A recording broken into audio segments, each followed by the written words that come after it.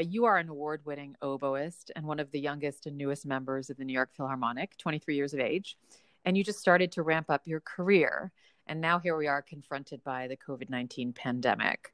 So tell us first how this disruption has affected you emotionally and logistically. Well, I think for all of us, this came as a huge shock, first of all.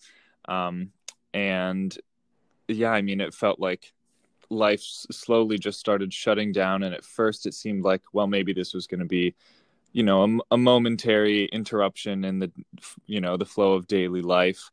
And then we got canceled, for a month. And then we got the rest of our season canceled. And then our summer tours were canceled, and things just started looking more and more bleak. And as a new member of the orchestra, especially, I had just been riding this incredible high from the first day of the season.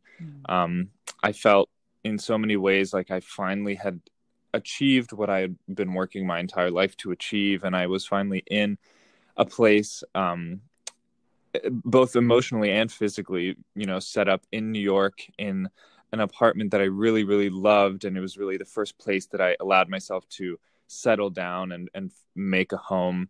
And all of a sudden, everything was just completely uprooted. And I ended up flying to California to be with my parents. And it felt like a sort of a massive step backwards, almost going back in time to when I was in high school, being here with my entire family and having to share a space in a way that I hadn't had to share a space in a really long time. So it was a big adjustment for sure.